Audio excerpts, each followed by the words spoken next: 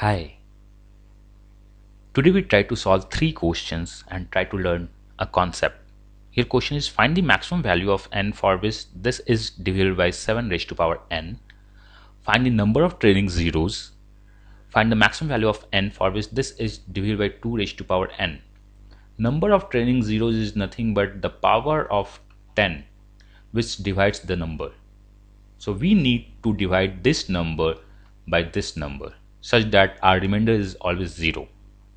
When our divisor is something raised to power n, if our divisor is have some base and some power, then this is the question of binomial.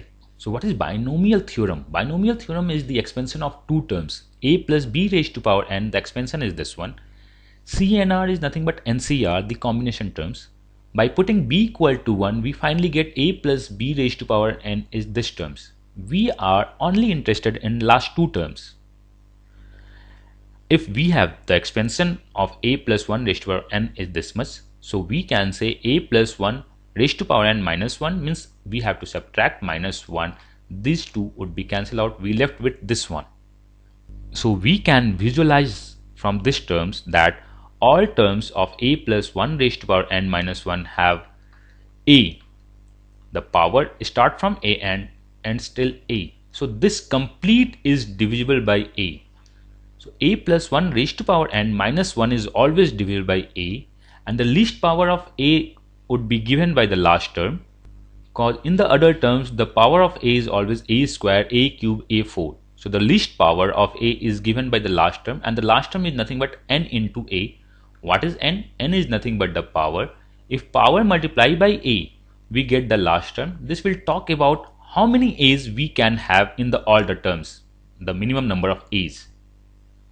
The most important thing is a plus 1 raised to power n minus 1 is always divisible by a, and the last term, which is nothing but the power into a, will talk about the number of a's in this term. Okay, now check the question. Question number 1, 34449 minus 1. So we can say for the 3441 we can write that is 7 cube plus 1 raised to power 49 minus 1, and we are looking for number of 7s, so we just need to multiply 49 and the a. So 7 cube into 49 is nothing but 7 square, will get 7 raised to power 5. So we can say this number is always divisible by 7 raised to power 5.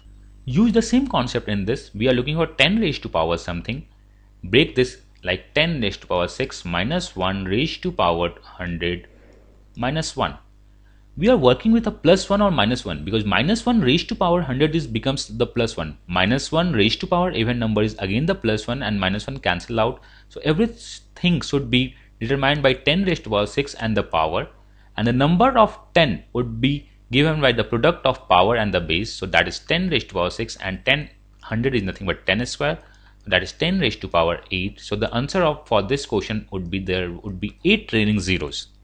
We have 3, so we have two conditions, 2 raised to power 1 plus 1 or 2 square minus 1, raised to power 10024, raised to power 10024. We need to work on the maximum value of n. So we have to work on a base which has maximum power of 2 and can cancel minus 1. Plus 1 raised to power anything is the plus 1, cancel out. Minus 1 raised to power even is again plus 1, cancel out. So we can work on both, but we are looking for the maximum value, so we work on this number.